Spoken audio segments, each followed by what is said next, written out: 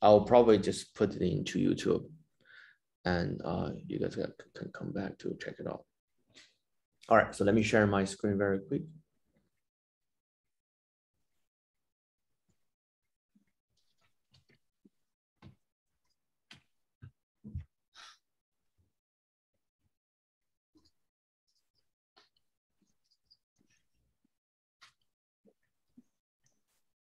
All right, so let's get started. If any questions you have, feel free to just chat or type in the chat window. I'll be watching that.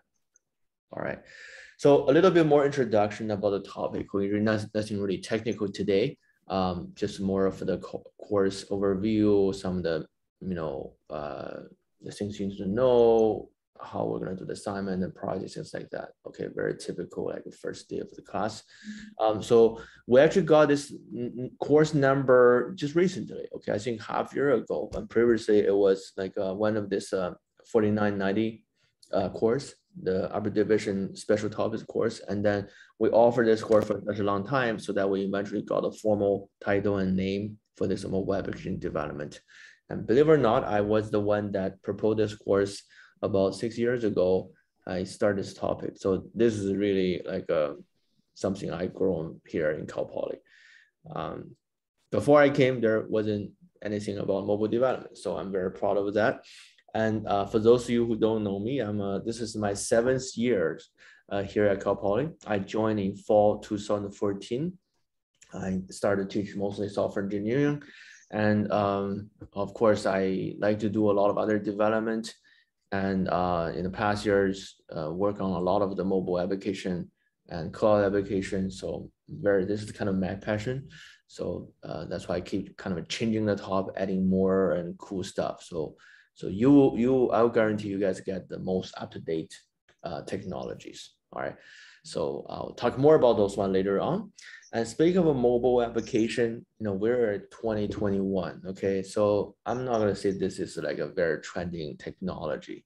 And compared with 10 years ago, when everybody was crazy about iPhone, the new releases, now we get kind of a little bit calmed down, and you're not going to be very super excited about the new iPhone or some other new phone. So people get used to it, and it's also already part of the life. Okay, so but I also want to remind you some of the things happened in the past 10 years, because this past 10 years was definitely a very special period of time for mobile computing.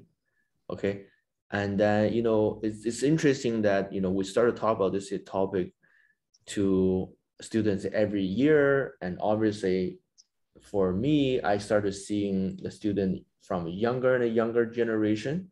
So it might be interesting to see how much you know about this thing. Back in 2015, when we started the course, I didn't have much, communication gap with the students. But now I feel that when I talk to you guys, maybe there's something that you probably never heard about, or some of the things you probably totally forgot. Okay. I'm pretty sure you guys were all born at this year, but I don't know how much you know. Does anyone actually remember anything about this whole iPhone, the very first iPhone? For example, you play your parents' iPhone, you see something else. Yeah. Patrick, how old were you in 2007? 7? Wow, you guys are really young. Okay. That's the year I came to the US for the grad school. Okay, so okay, well, yeah, it's really interesting that think about that. And then that time you probably seen that from the parents, but then you won't have that kind of a special feeling on, oh wow, this was a very big breakthrough and fundamentally changed everything. For me, it was pretty huge. Never seen those things before. Mobile device exists for a long time, but that kind of iPhone, obviously, experience everything is so special. I remember at that time, and I was in grad school, the guys who have the initial iPhone, iPad, like they really want to. Most of the people are playing like two things. One is the Angry Bird, the other one is their little sheep game. I forgot the name. I'm not saying that the game itself is anything special. It's just because with the touchpad, everything, that kind of experience, we never seen that before.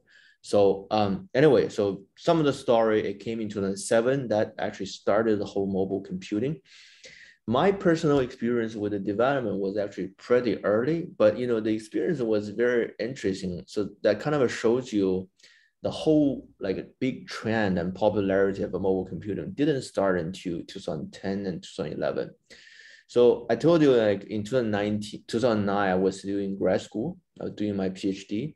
And then one day, one of the students in the lab actually told me there is this competition called Imagine Cup. I don't know how many of you actually participate in this one. This is a very good competition from Microsoft. And then they do that every year. So you just submit a project. And the only requirements about this project is that you need to use a Microsoft technology. That's how they can promote their technologies. So somehow the other student decided, why don't we do this mobile application? We call it PDA Doctor. Basically, it's a mobile application. You can input your symptoms, and then we can help you to diagnose what kind of disease you have and what kind of things you should do to help yourself. That was a project. It's a very boring idea, to be honest. But we got into the final of the competition, and then we were actually invited to Boston, and that was a great trip. I mean, that we didn't win the competition because I did not expect anything from that. I was surprised that we even got selected to the final. But at that time, the interesting is that we were required to use Microsoft technology. So we actually use this system called Windows CE. Are anyone familiar with Windows CE? It's the Windows for embedded software development. And then, so okay, sorry, no, Frederick, I was looking at a question. I don't know that professor. Yeah, wireless is more on the computer engineering side, I think, not too much on the software side. And, but, by that time, what I was trying to say was that was already 2009. We didn't even thought about iOS development. We didn't thought about Android development at that time. And we were just found out this, Windows CE that you can develop a mobile application. The reason it's called a PDA, I think it's called a portable, maybe digital application. I forgot that's something like, Windows, like a mobile application. But what I'm trying to say is that back to 2009, even at the CS major, I wasn't aware of this whole trend. Otherwise, we probably would do a lot of things with the mobile application, even though the iPhone was there. But I personally got involved with the development. So we did this mobile development back in 2009. I was pretty early. I wish I actually worked on some of the apps. If I did that app at that time, probably I got something, big, hopefully. At least a better chance. Okay, these days, if you want to make an app and then make it huge, that's very, very difficult, almost impossible. Okay, but later on, I had a lot more interactions and experiences with mobile, and so I personally started Android development in the end of 2009, in the same year, because after that competition, we got very excited about this competition, and we look at another competition, which is called Android Developer Challenge. So Google announced this challenge in the mid of 2009, and in order to compete with Apple, because Apple started the mobile ahead of Google, and Google catched up, and then they have the Android OS. So that was one of the early Android operating system, was very, very slow. It kind of sucks compared with the iPhone. But then in order to attract more developer to do Android app, they got this huge competition that they put a lot of money. Like the top price was 100K if you got to some of the categories. So we were actually doing some kind of a trip planner app at that time. So that was my first experience with mobile development. But even that, I don't think the mobile will be important or it will be the big trend. At least I didn't find myself too interested on those developments. It just kind of showed you. At that time, a lot of people didn't realize the trend were coming. I think the major thing that making it huge, I think it was around 2010, 2011, when iPhone 4 or iPhone 4S came. And that's when everybody started kind of getting the iPhones. And probably at that time, all the families, your parents at that kind of started to replace your phone, regular phone with smartphones. So yeah, that's kind of the event if you remember that a little bit more, because at that generation, the whole design of the phone, the apps and everything was much more mature than the first generation iPhone. And also at that time, I think it's more open. In the first generations, it was only AT&T can do the iPhone, and you can't do that with other carrier. And later on, I think it's getting more open. So that's kind of what happened in the early days. So in 2011, I graduated from grad school, and my first job was in Amazon.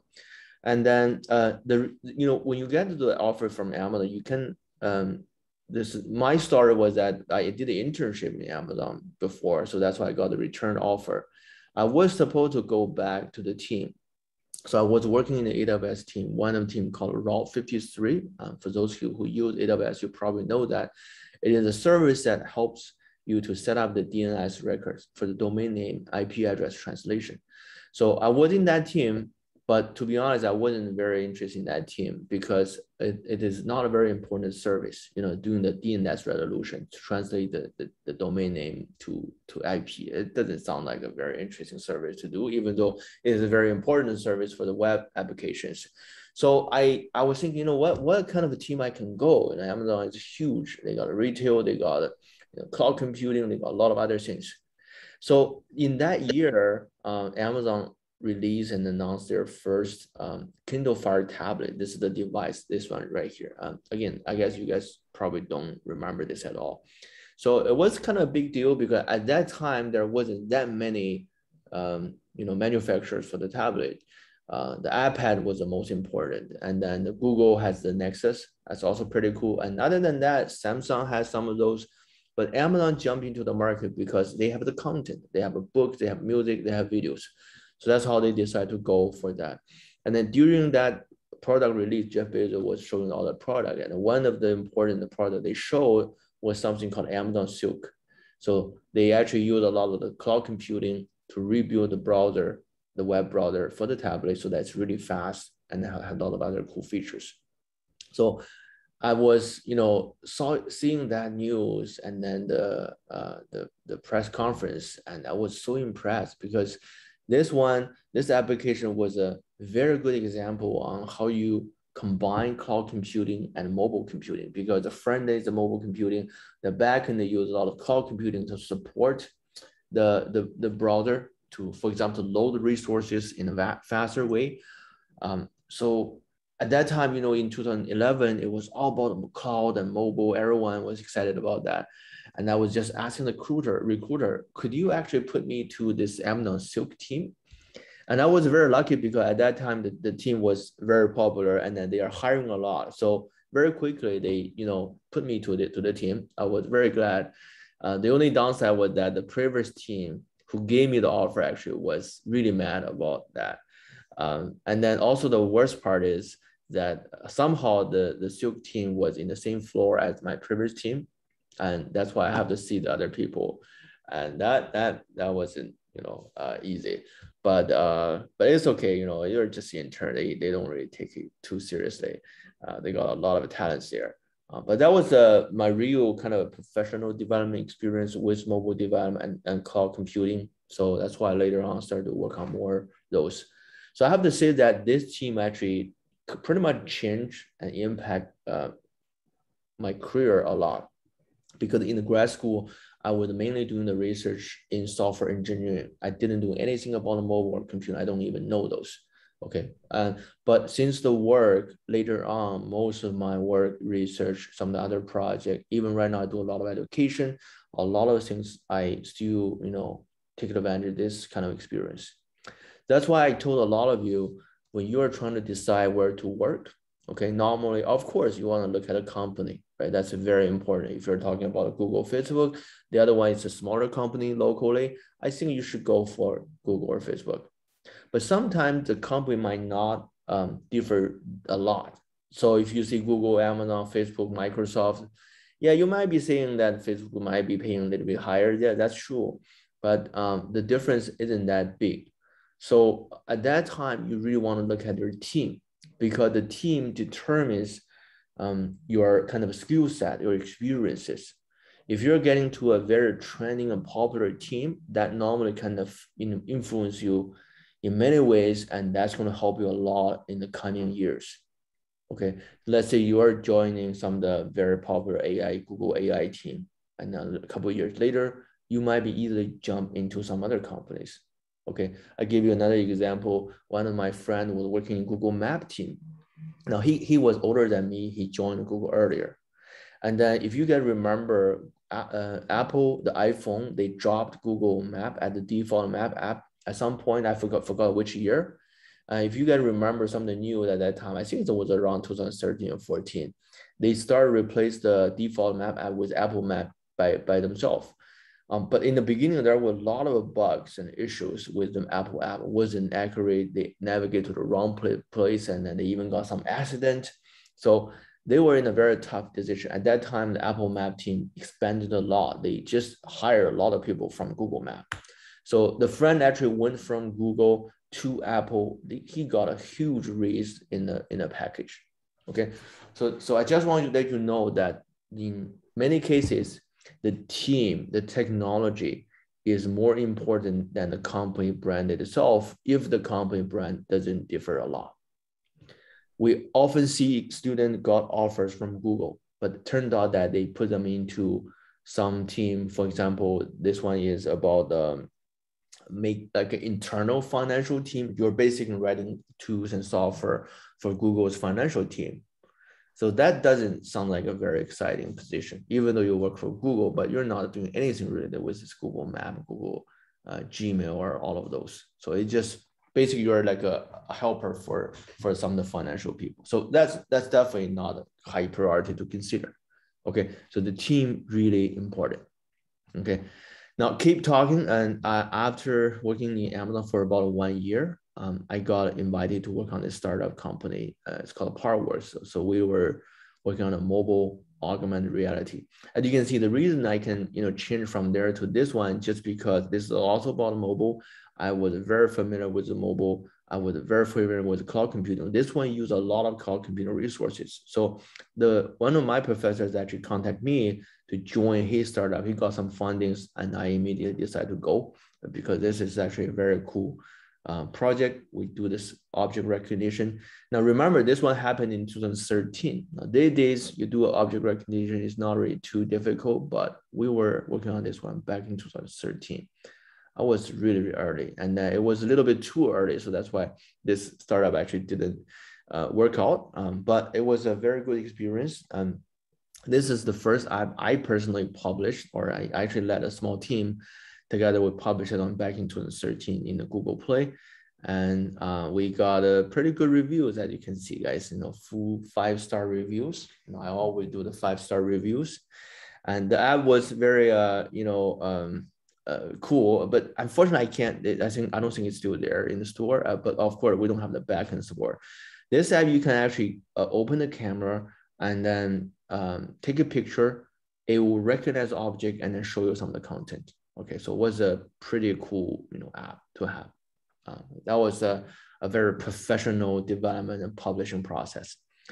So later on, I started working on more and more projects, and this is a more of a research project we did for the Vanderbilt Medical School. So we're building this app to help the diabetes patient track their activities, to give recommendations. Pretty standard app you can think about, but it was a very early kind of example of how mobile computing can be used to support other industries and domains. Okay.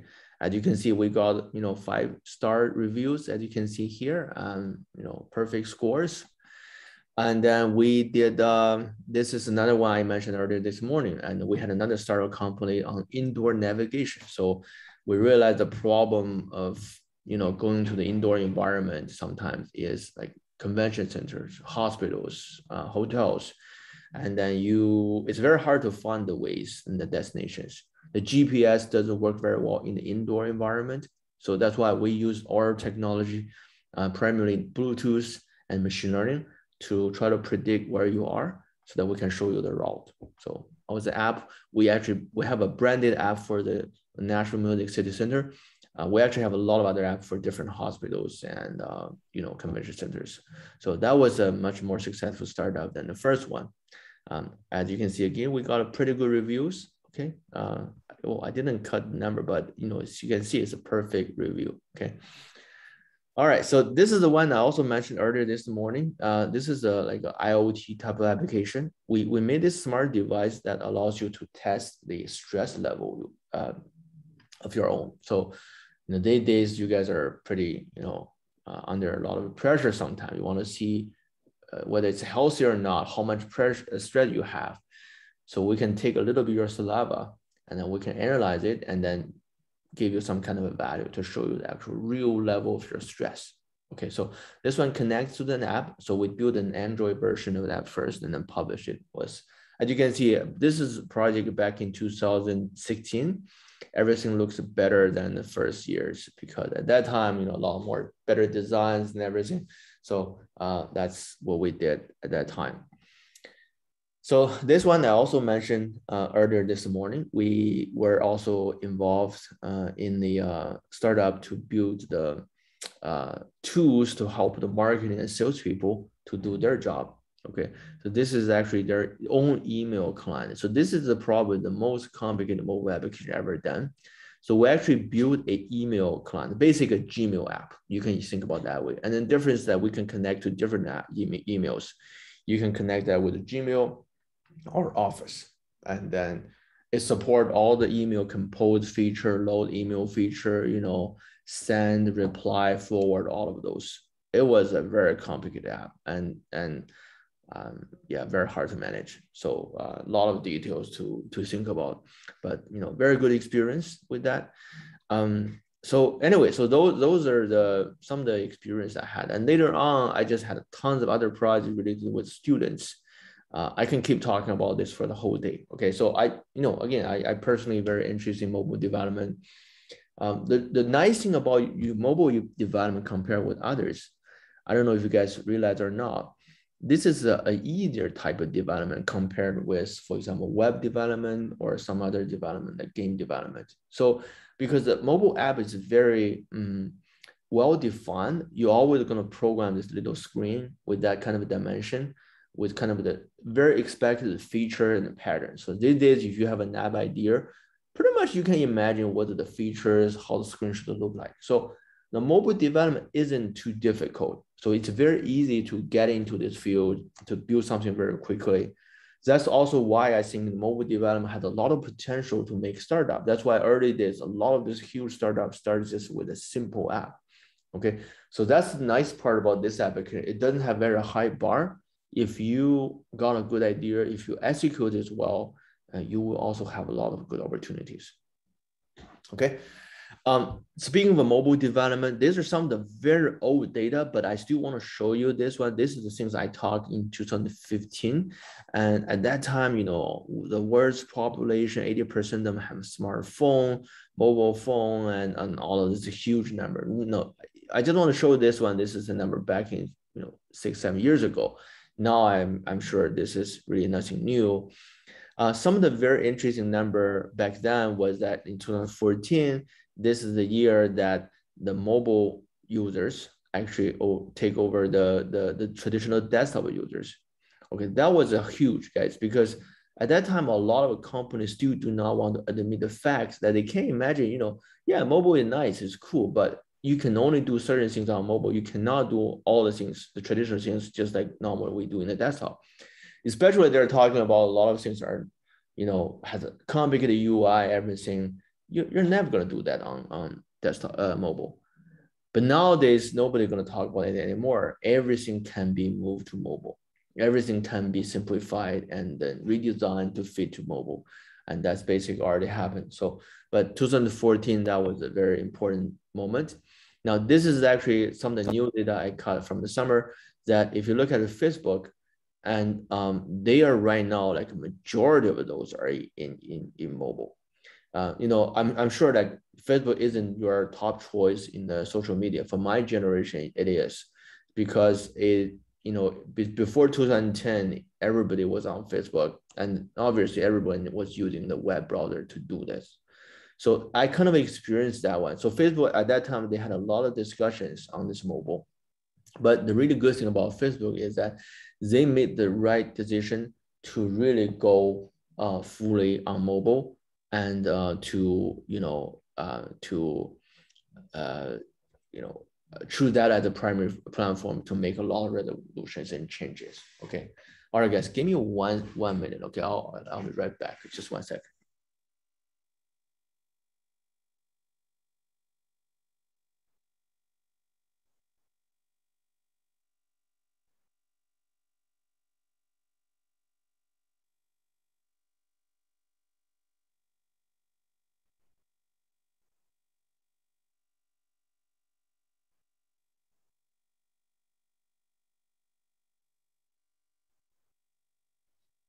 All right, sorry about that.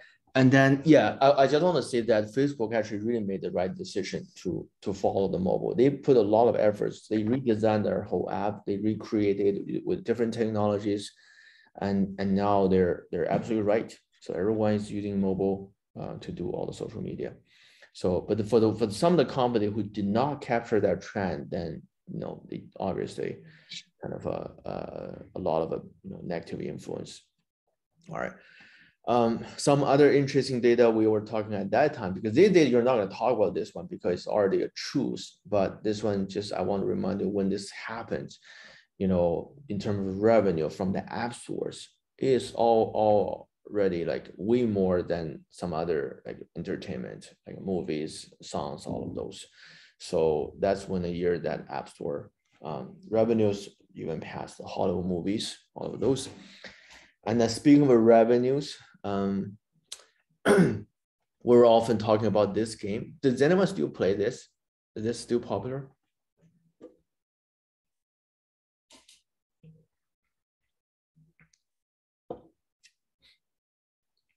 This game isn't popular anymore, right? I don't play it.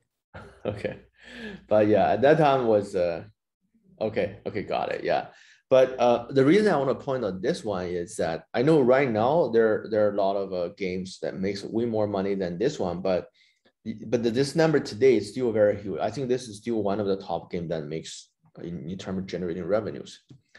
So, when I look at the number at that time, 5 years ago, I was really shocked that the game could generate like 1.6 million per day revenue. Okay. And then, it's almost unbelievable because for the game company, for a game like this, it's not going to be involving a lot of people. I think making this game probably like 50 people, 100 people, that's it.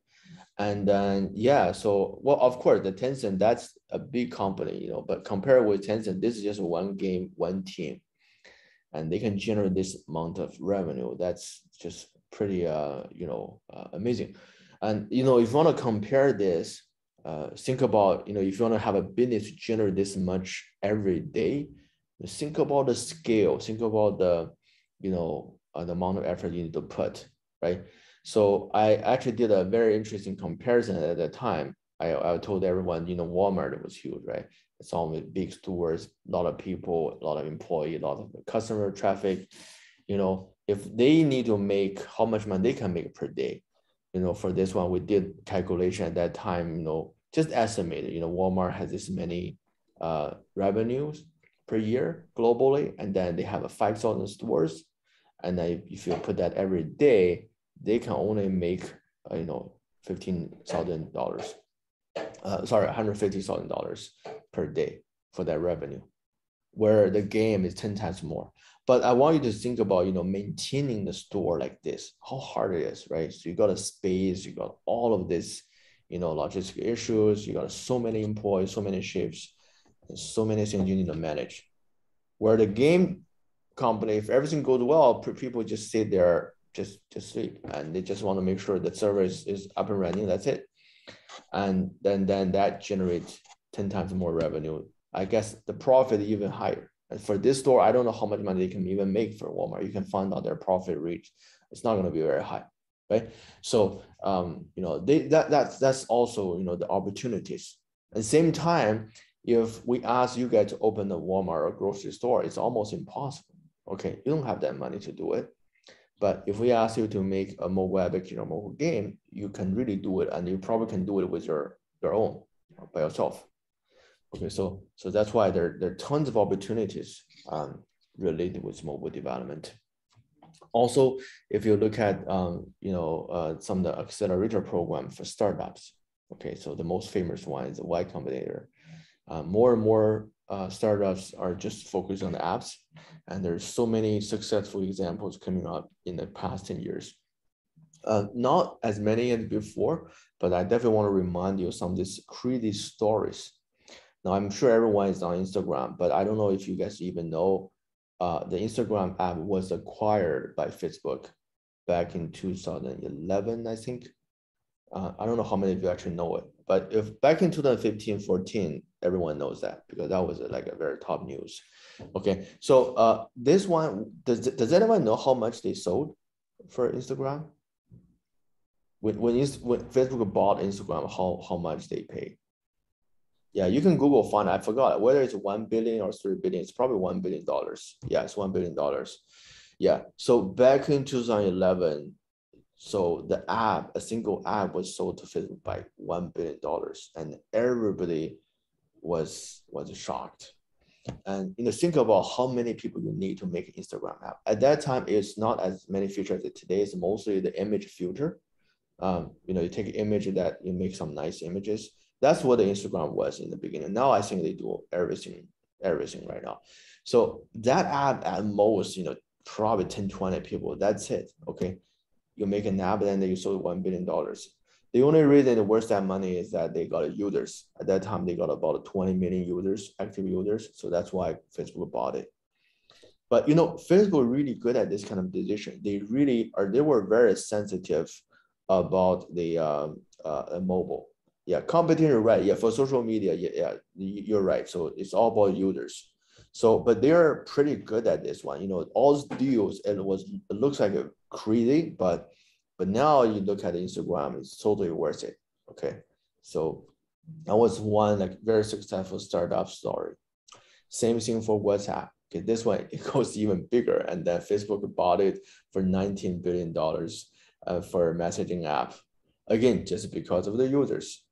And it's also the same thing. I think the investment was definitely correct, and then it's very worth it. And because the WhatsApp is probably the most popular messaging app these days, and was definitely the right decision. And yeah, so they did the homework, so they know what they're dealing with. All right, but think about the same thing for the WhatsApp, how hard it is. And believe it or not, I can show you how you can make a messaging app, probably within a couple hours, simple version. So it's not difficult at all. Okay, so that's again some good opportunity you guys can also do. At that time, I would tell you that there were so many young people that were so inspired by this whole Instagram and WhatsApp stories. When I was in Vanderbilt, we're working on the other app. I remember one guy like suddenly reached out to us because we were in the university. This guy, I don't know what he does, but random guy that came to us and want to chat us some ideas. So what it was a little bit weird, but he actually designed a camera, so you can put it on. I think it's just like a necklace. You can put it on your neck here, and then there's a little small camera that keep recording everything. So he has the idea that, oh, the project was that I record the video all the time, and eventually it will be back to my phone so that I have this live, log for everything. The project wasn't impressed at all, but I still remember the things he told me today. Oh, the Instagram could be sold for $1 billion. Why can't we do it? And so I was already in the startup where I know how hard it is. It's a very good story, but I just want to show you that these things really influenced a bunch of developers at that time. People were crazy about app development. Everyone see the opportunities. It is definitely very attractive. Okay, it's not much, that much trend today compared with that time. you know, just so you know that this is what happens, you know, while you were still very young. Very interesting. But this is, I think there's still opportunities. I think some of the AI, obviously for sure, or some other things. Okay, always there are opportunities for software. The really nice thing about software is that as an individual, you can actually achieve a lot without a lot of, you know, money or investment. Okay. These are the later example. You guys already know Uber went to IPO a couple of years ago. It wasn't very lucky for them because they hit the pandemic right after. So the stock price wasn't very good. And Snapchat also went to IPO. This is also like a very crazy app. I never thought this app could be successful. I don't know when you guys started using Snapchat. I never understand why, you know, their initial feature, like you send something, the image, it will be gone after what, 1 minute. And I never understand what is that thing. But yeah, they went to IPO. It's very, very successful. Their stock didn't go very well until the pandemic, right? So right now, I think their stock is very good. We had some students working in Snapchat, so they got quite a lot of stock before the IPO. So I think they probably already worth $1 or $2 million right now. Okay. All right, so that was you know, little story, just kind of a briefly chat. Hopefully that can help you to recall, remember some of the things you were young and you are growing with this trend. You know, I'm sure you guys probably have a lot of different ideas, experience than I do, which will allow you to probably do something better. Because I have to admit that for me, it was a transition because I was still in a lot of this traditional kind of thinking, even though I'm doing computer science. But I told you, I explained that I didn't really think about this mobile. I didn't have my smartphone until 2012, even though I even work, you know, in the tech company. You know, that just showed me that, you know, a lot of people like myself, we had to go through that transition. But for you guys, you probably are more naturally, you know, familiar with this whole thing. I'm sure that you probably will have new ideas. So I definitely encourage you to always, you know, follow the trend, see the technology, you know, try to build things on your own and see what you can get. Right? Always there are opportunities. Yeah. Yeah, the Snapchat, Instagram and the Snapchat, the main issue was that, I don't know if you guys know, Facebook tried to acquire Snapchat for many times, but the guy didn't sell it. So what's good, because he actually eventually went to the IPO. So it's very, very successful. That's why, you know, they're definitely, you know, big competitors.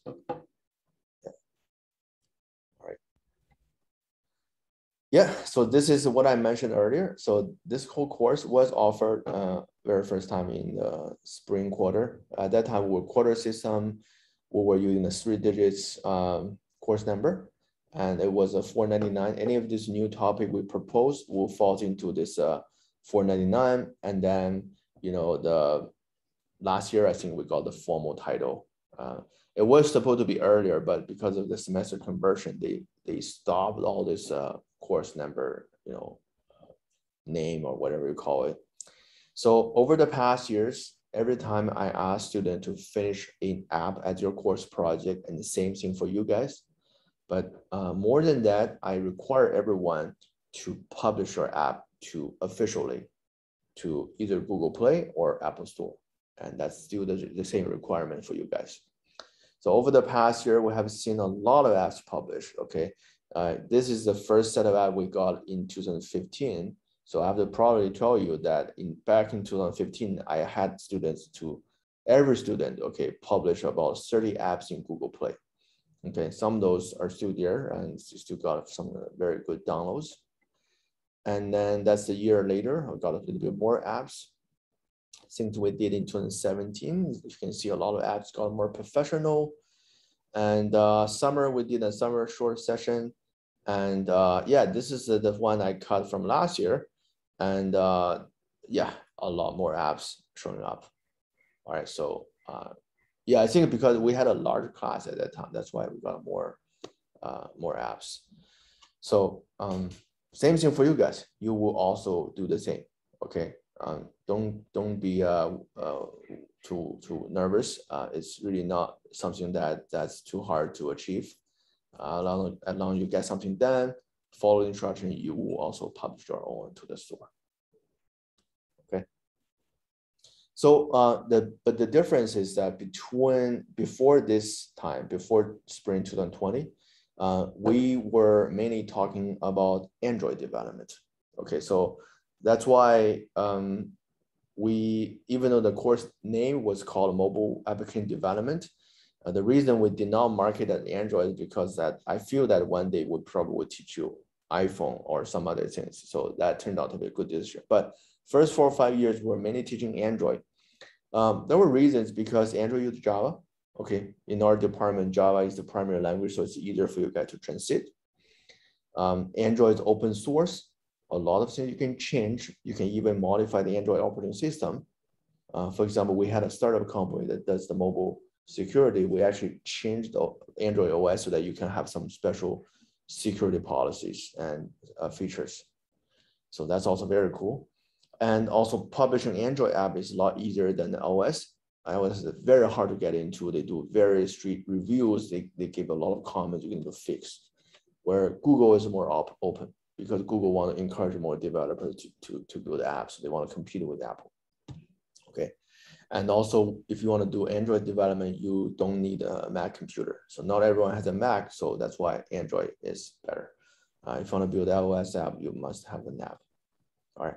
So, and then also at that time, Android was also very popular. They support different platforms. They got the wearable OS, they got a auto car, all of this happening. So we just saw that we want students to learn this. Besides that, we also seen a lot of other embedded software development also started using Android. So Android was quite popular. So that's how we spend a lot of time, with Android development. But as we do that one, we also saw some challenges. The main challenge was, okay, so can I run my app in iPhone?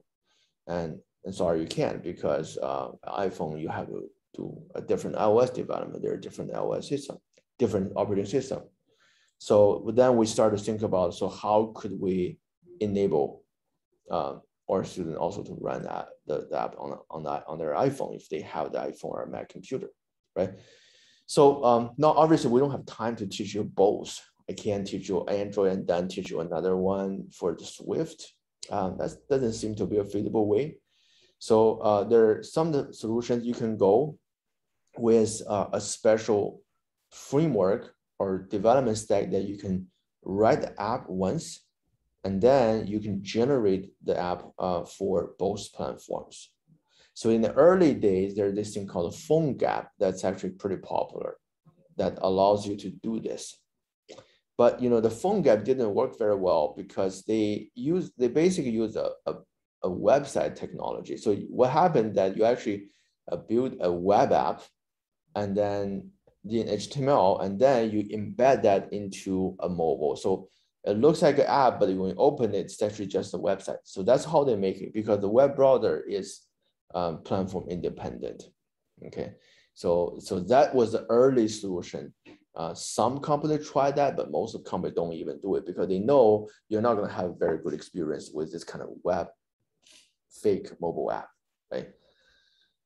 Yeah, for Kotlin was just a language that later on they adapt to use for Android, but it's still an Android development. The Kotlin can't handle iOS either. So it's the same thing, still the Android, right? And then later on, finally, you got some better solutions. So not sure how many of you heard about React Native. So Facebook, as a very major, mobile developer, now they don't own Android, they don't own iOS, so they want to make sure they are still pretty, active in this field. So they develop their own development framework called React Native. So their goal is to support both Android and iOS with one development only. So React Native was quite popular in the past, 5 years. Some of you probably have used that one. This is different from React JS. Sorry, React.js. So React Native is for mobile. React.js is for web application. Okay, So we could teach this one for this course, but just because I personally not a big fan of React Native, I used this one back in 2017 or 18. It was a little bit difficult to write the JavaScript, and then the IDE wasn't, well supported. It's a bigger learning curve, so I kind of dropped that idea. Now, until 2 years ago, I started to see this thing called Flutter, and that kind of changed my mind. So Flutter is the topic we're going to teach you now. We're not going to do Android anymore. Okay, so the reason, let me explain that to you. Flutter is created by Google. Okay, it's not by Facebook.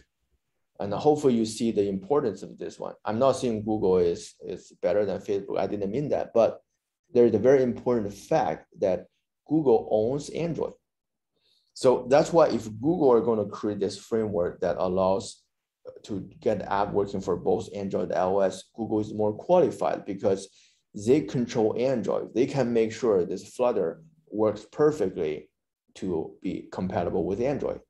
Or maybe one day they will just totally replace Android. I'm not going to be surprised for that because there's no need to maintain two different frameworks. Okay.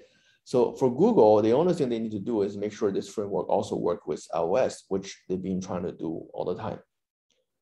Okay, so that's why I see Flutter has a bigger potential than React Native. Because React Native, they are done by Facebook, and Facebook has zero control on this platform. If one day they want to cut all the React Native app, they can do it. Okay, Facebook, there's nothing they can do about it. So that's why the Flutter has more advantage. And also for Flutter, they support not only Android and iOS, but also they are starting to support web and also desktop application. All right. So this one is huge, guys. When they start announce this in 1.0, I saw the news. I don't think it's really that big, but Flutter announced 2.0 earlier this year. And I have to tell you, I already started to build a web application with Flutter. It's so much better than some other frameworks. I really like Flutter. So right now I have to tell you, Flutter supporting web is really mature. So I will tell you that's a huge thing because in many times developer will face this kind of a decision. Okay, we got this app. Should we go with mobile or should we go with web? Because if you go with a mobile, it sounds like a very nice experience, but you need to cover both platforms. You need to have people to download the app. A lot of users don't want to download the app. If you go with a web, you don't need to worry about the downloading. You need to just send a URL, it works. Okay, there's always this kind of discussion, which one to go or which one to go first. Now you don't have to face this problem.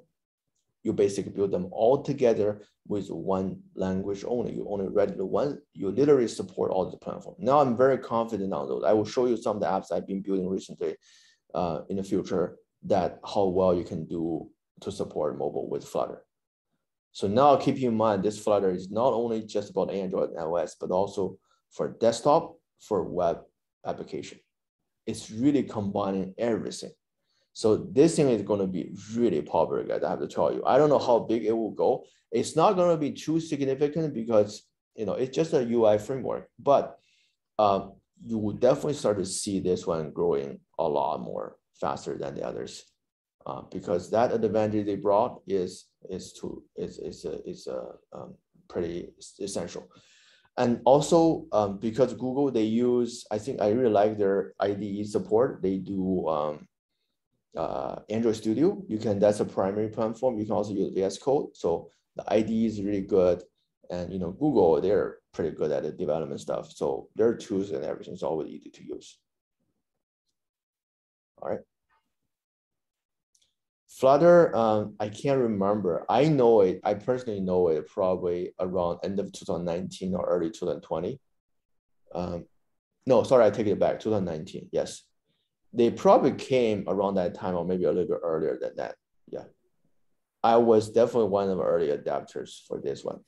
Just because I'm always around the mobile development, and I know there's a huge need on this one. Yeah. So the good thing about Flutter, Flutter is the name of the framework, but the programming language they use is something called Dart. Okay, and then don't worry that, oh gosh, I need to learn another new language. No. So once you see Dart, you actually find Dart is pretty much 90% the same as Java. That's another thing I really like. I'm a big fan of Java. Okay, and good things our department also use a lot of Java. So hopefully you guys your Java is pretty solid. Okay, these days I program a lot of Python too, but I still like Java. I think it has a lot of cool stuff and very like safe and reliable to use. Dart pretty much is a simplified version of Java. A lot of concepts the same. Interface, extends, override, all of this. So you won't find a very big learning curve to that this new language at all. Okay, you will only find it's easier to use. Okay, so that's language they use. And this is another thing I mentioned. They use the Android Studio. Android Studio is really good. I personally like it. And also Windows works, Mac works. You don't need a Mac computer unless you need to run and build the iOS app. But you can just do the development to use Android first if you're using the Windows. Okay. And yeah, so that's kind of why we're switching to Flutter. I'm very confident, guys. I will tell you that back in 2015, there wasn't many schools in the country that has a mobile development course. Okay, I think I was the early adapters. And this year, you can search. I don't think there are many schools teaching you Flutter. I think Android is a little bit outdated. I got a little bit bored with that. So because there is obvious benefit that if you do Flutter, you automatically have exactly the same experience in the iPhone. Okay, and also it actually guarantees the same UI. That's very nice because in the past, when big companies develop both platforms, they have two teams and they need to always make sure the design is the same, the implementation is the same so that the app will look similar. Now with Flutter, it's pretty much guaranteed. Okay, it saves so much effort. Okay, not to mention the web support, that's even bigger. Okay, so that's why I got very passionate and I decided to switch this one last year. And I did this one for a couple of years. And now I'm, a couple of times for the class. I'm very comfortable with Flutter right now. I think it's a great language. It has also, compared with Android, it's a lot easier in many cases once you understand the structure. Okay, so Charles, you had a question for underscore on speed. Yeah, I was on that code page and you're comparing the languages. I was just curious if there was like a syntax design or something there. Yes, so it's a very, very interesting. Underscore in Dart means private. Yeah, so if you don't mark, it's public. If you want to private, they don't have the keyword for private, so the underscore represents private. All right, cool, thanks. That's one cool thing they do. Another cool thing they do is that when you create an object like bicycle in Java, you need to do new bicycle parentheses, and then they don't need to do new. They just call bicycle parentheses. So that's why Dart is really a simplified version of Java. So you will find it very cool to learn. All right, but anyway, guys, take a look at the Flutter. Okay, I hope everyone, you guys spend some time with this one, learn it, and it just gave you a lot of good opportunity to develop something more efficiently with your own efforts. Okay, so that's kind of the background. These are things I mentioned for mobile development. I think it's a lot of fun because it had a UI. You can use it right away. You can test it very quickly. So it's a very interesting thing to build compared with other type of software. My suggestion for you is that mobile development is a very practical subject, not much theory involved, not much algorithm involved. All you need to do is write a code. Write code, learn from sample, Google search, and try it, debug, and write more code. That's it. To be honest, having me or not doesn't matter. It's just about you guys actually how much code you can write and try it on your own. All right. So any questions?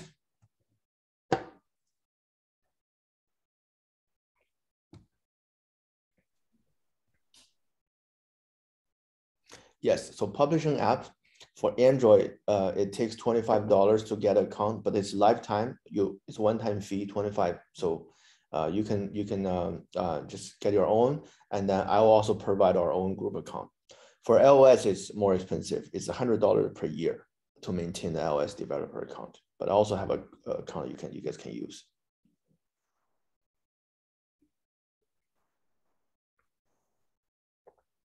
So for this one, we don't do group project, guys.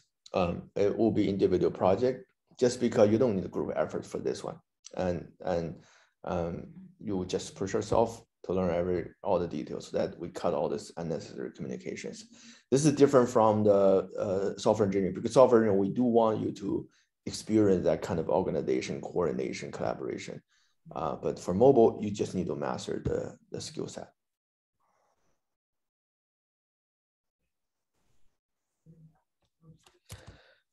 All right, so let me go through the syllabus, guys. Okay, and I mentioned this morning, I'm still trying to figure out the Canvas. So it looks like you guys all got the announcement and everything. Let me just go through this very something important thing very quick. The most important thing I want to say is that the class, the class session mode. Okay, so last year I'm starting to do. So last year when I first offered the Flutter, I was doing all synchronized. And then in the summer, I tried a fully asynchronized. I think both works. I would say that asynchronized for this one might work a little bit better. The reason is that for most of the session, I'm going to show you how you build things step by step. I will do all the live coding. That's all I do. I'd like you to see how you can do things from scratch. I also want you to see that a lot of things, if you do that, with only 30 to 40 minutes, you can build a lot of things. Okay, so that's what I do. But I found that if I do live coding, you guys are pretty much just watching. That's it. And you can't follow. I can't wait on you. So that's why I decided that I'm going to turn a lot of those sessions into asynchronized. It turned out it works really well. I did that last summer and then this summer. So every student actually delivered a pretty good job on the apps. So same thing for here. Most of the technical sessions, I'm going to put that to asynchronized with the videos. It's already there in the video, YouTube. Some of the video I do need to update. But I do want to still organize multiple sessions in the middle, primarily to check in your progress, to answer your questions, as well as the final demos. Okay, so for this course, it's going to be very special. You will find the majority of the sessions to be the video based, but I will still want to meet you guys periodically to check in the progress and answer questions, all of those. Mostly checking the progress. I want to make sure that you guys are building the apps through the whole semester rather than rushing that at the very last weekend. Okay, because that's how we're going to do that. But for the short term, just watch my email. In the coming weeks, we're going to meet more often. Later on in the middle, we'll probably let you guys to go with your pace, but watch the emails. If I don't see anything, we're going to meet on the same time in the class day with the Zoom. All right. And others, prerequisite, nothing much important. No textbook, everything is online. And coursework, you do need to finish your project. Okay, that's the most important. The project, not only you finish it, but also you need to publish it. That's required. Okay, the reason is very simple, because I want to make sure that this project helps your resume, helps your job application. Okay, because when you put something like a coursework, people don't take it seriously. Everyone knows what the coursework is. But if you see that this is my startup project, I have published it in Google Play. Over the past 2 months, I got 500 downloads. Here's the URL, go check it. That's when people will take it seriously. Okay, you can even put that on your phone, show it to people in the interview. Okay, so we have so many successful stories that students benefit from this kind of records. But if you don't publish, I would say the impact will be very limited. Okay, so we'll talk more about the project next time. And then the assignment is same as the 4800 project. It's mostly milestone check-ins to make sure you guys are doing the things you're supposed to do at that point. Okay, we'll have assignment 1 for today, so I'll talk more about that. Assignment project, that's the main thing. And your final thing to do is the demo, okay? Live demo for the project. So we'll talk more about the requirement in the future. And here I kind of list all the things you need to know for this course. Majority of those, I have the videos already. Here's the video link. You should be able to find it. Just don't ask me how much you should go. You should go as fast as you can. If you can finish the video with 1 to 2 weeks, you should start working on a project. That's all you need to do. At the end, get a nice project, then publish it. Then it's for your own records to help your own career. Okay. So any questions about the course?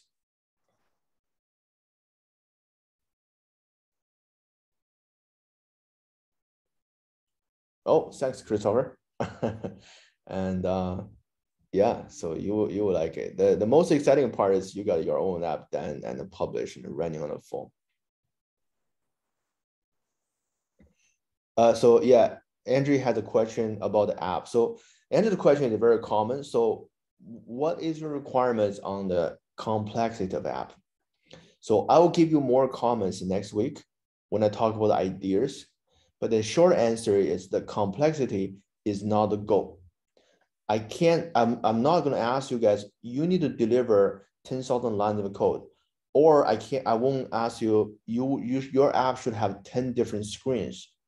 That's meaningless, okay? Your app just need to be useful, need to be meaningful. That's the requirement. So that's why I'm never going to be picky on how complicated your app is, but I will be very picky why you're making it. What is the purpose? Which I'll share more next week. Very important. On Tuesday, I'll talk more about the project idea. Don't miss it. I'll talk that for both for 4800 project and this project. Same idea. I will probably duplicate some of the things, but it's the same idea. So Adrian, you will have more ideas after that. Okay, but don't worry about functionality, whether you finish or not. But whether you finish all the features you plan, you need to publish it. That's required.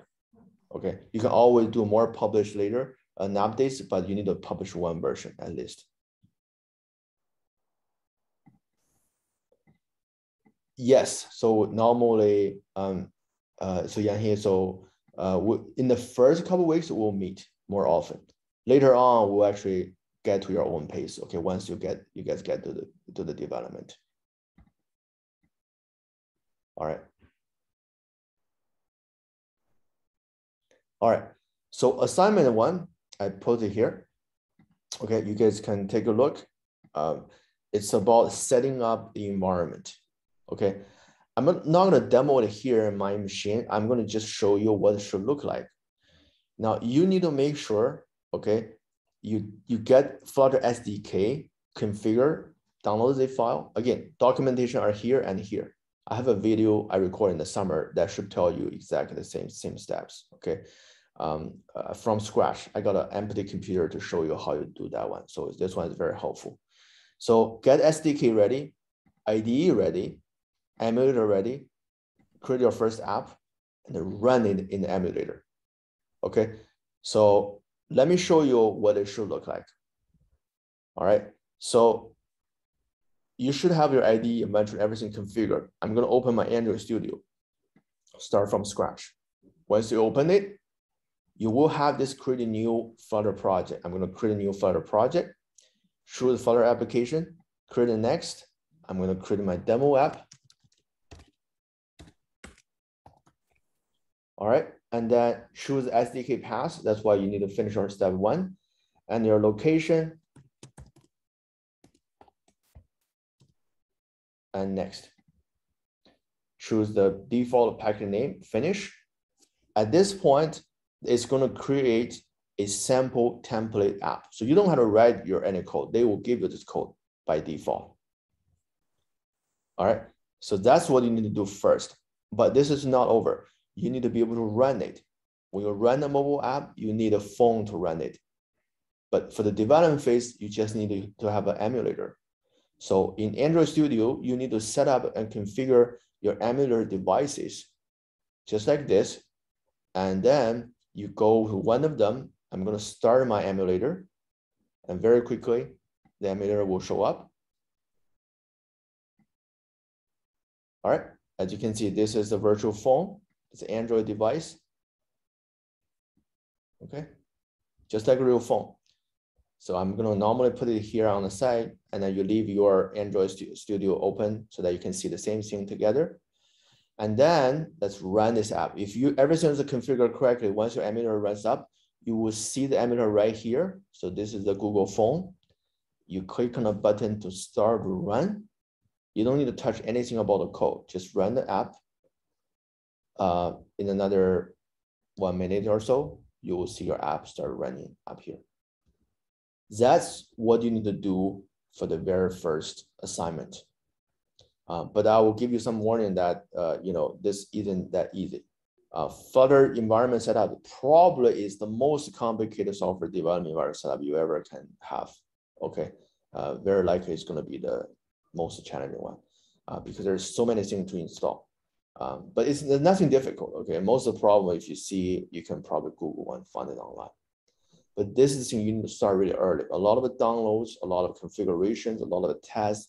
You need to have emulator ready, you know, run it, make sure you're not hitting any errors. First time you run the app, it's going to take a while like this. Okay, I have a pretty good computer. It's taking me about half to 1 minute. If your computer is a little bit slow, it's going to take longer. Everything works well. Then you will see the app automatically pop up on the emulator. And then this is the sample app. Very simple, one screen, one button here. You click on a button, it's going to increase the number. That's how the sample app works. So if you can get to this point, guys, everyone look at this carefully, okay? This is your very first milestone. The earlier you can get here, the faster you can start to learn everything from the video and making a project. Okay, don't wait on this one. I give you 1 week for the due date for this assignment. When you submit, this time I'm gonna check this progress really carefully because last year I was a little bit too easy, okay, with all the assignments. You guys didn't, no, sorry, not you guys, someone actually didn't do it until last minute. So what I want you to do, submit very easy, submit a screenshot, guys, okay? Get a screenshot of your screen so that I see, oh, actually you have this one, at least looks like you have this one ready. Okay, submit that screenshot to the Canvas so that marks you'll finish your milestone number 1.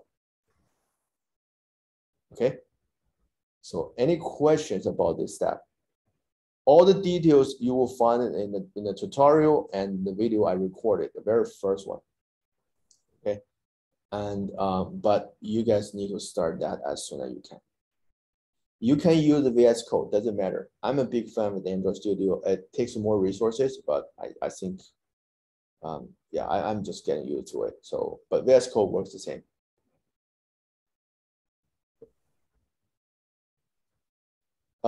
Danny's question, publish through Google Flutter? No, when you publish app, you only publish Google Play or Apple Store. Okay, Flutter doesn't deal with the publishing. So web deployment, Charles, I've been testing that recently. So, the really cool thing about this one, I'm not sure I'm 100% right. It looks like the web application they generate are all JavaScript based, which means that you can deploy that to a static hosting. So you don't need a backend. For example, I'm not sure you're familiar with GitHub Pages. You can just put those apps to the GitHub Pages, it will be running automatically. So you don't need to get like a web server or something to host those. So it's very convenient.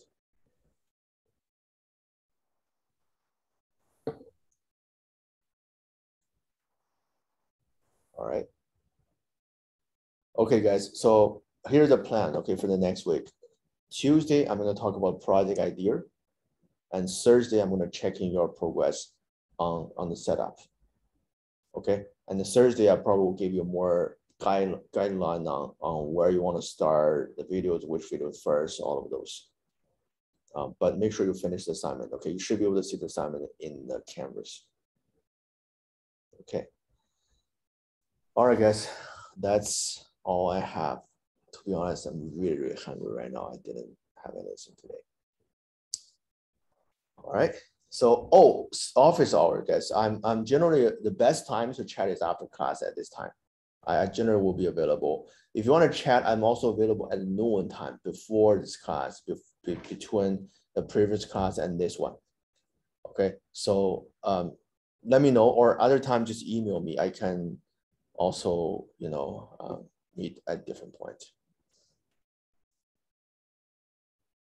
My previous class ended at 11:15. So yeah, if you can jump in around 11:15, I actually put the Zoom number there, guys. If you see my syllabus here, this Zoom is the previous class ID. So if you jump in around 11:10, 11:15, I should be there. Okay, that's another easy way to communicate. I can't guarantee I will be always online like 12, 12:30, but if you let me know, I will be there. Okay. All right. Once again, nice to have all of you guys here. I'm sure you guys will all deliver something really nice. But you know, again, think about some of the story I shared. There are really opportunities that you can do with mobile application that just on your own. Okay. All right. So if you don't have questions, I will see you guys next week.